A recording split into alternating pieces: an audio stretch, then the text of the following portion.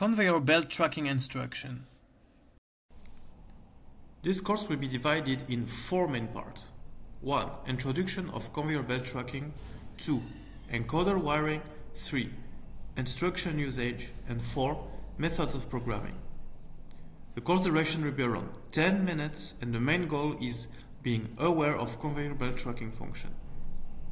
Introduction of conveyor belt tracking application. This video is an overview of the application. The robot is tracking and gluing the product. Then it takes the product out. Let's watch it.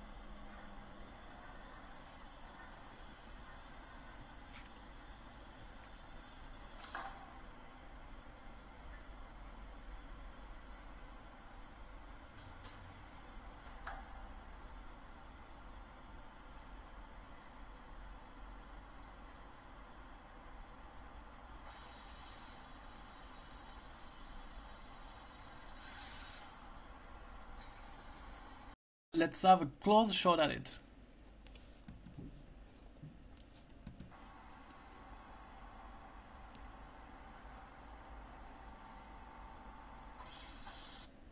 Now let's see the encoder wiring of the conveyor belt tracking instruction.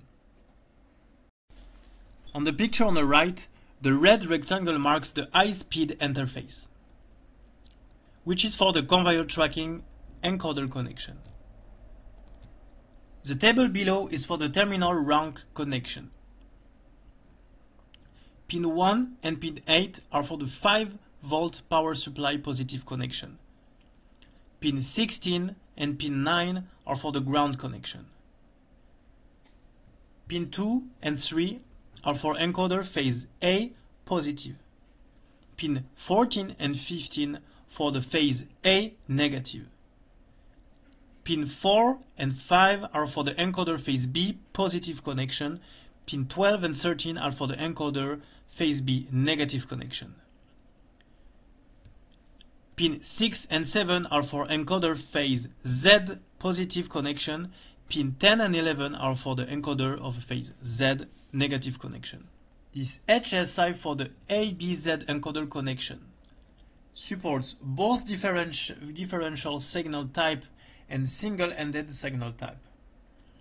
The wiring method are as below. Regarding to the encoder with the instruction manual, wire it to the HIS according to its datasheet. For those encoder without instruction manual, identify the signal wires with oscilloscope before proceed wiring. For encoder differential signal wiring, the related signals of encoder shall be wiring as the picture and table below. Pin 1 to 8 connects to the phase A, B and Z positive and negative. Pin 4 and pin 5 connects to the 5-volt power supply positive and ground separately. The second type, NPN type, open collector output encoder and the voltage output encoder. NPN type, open collector output encoder. The schematic diagram is as the left picture, the voltage output encoder. The wiring method is the same for the two types of encoders. The actual wiring is as below. Pin 1, 2 and 3 connect to the encoder phase A, B and Z positive. Pin 4 and 5 are for power supply connection. The third type, PNP type open collector output encoder. The PNP type open collector output encoder, the schematic diagram is as below. Pin 1, 2, 3 are for phase A, B and Z negative connection. Pin 4 and 5 are for 5 volt power supply connection. Instruction usage. Read the relative reading and status of the encoder. Note that Conveyor instruction requires the controller version 1.5.12.25 or above to function. First of all, connect the encoder with the controller according to the procedure mentioned above. Second, use Modbus port to connect the encoder. Then, we could read the encoder reading and status according to the version 1.5 controller Modbus address table. Select and click Conveyor belt tracking instruction.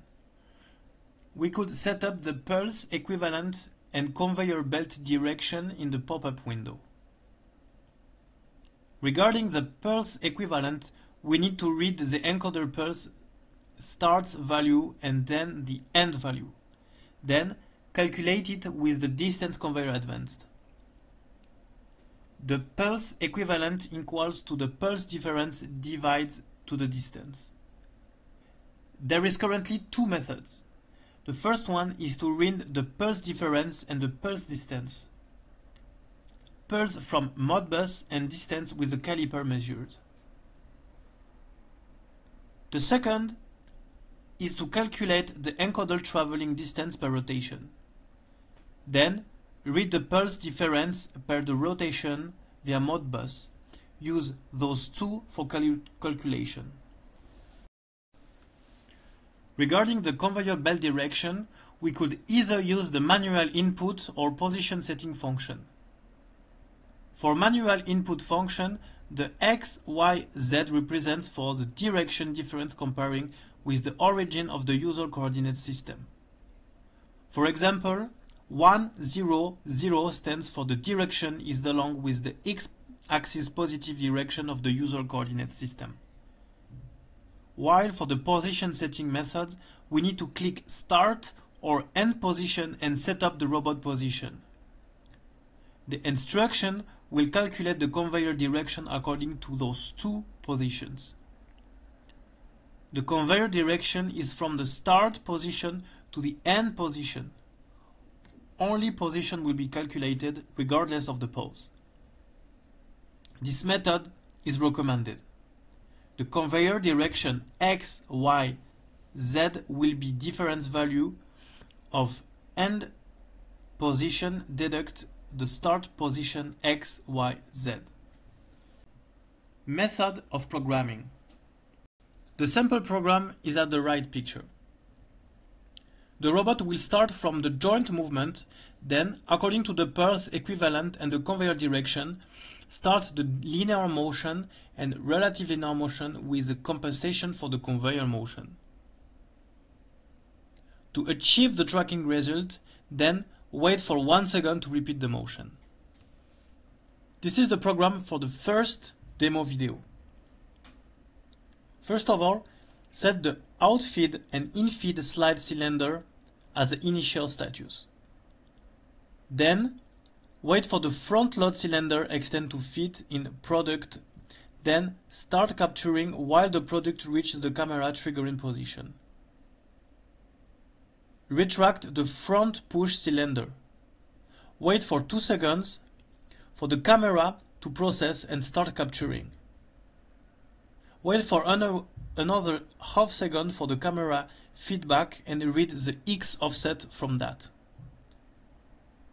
Then compensate the X offset to the position offset. The robot will move the linear to the standby position in advance, which is the starting position of the circular motion. Wait for start tracking signal in, then recall the conveyor tracking instruction. Move with 2 semicircular paths, then the robot will move linear to the position above the center of the product. Open the vacuum and bring down it to pick up the product.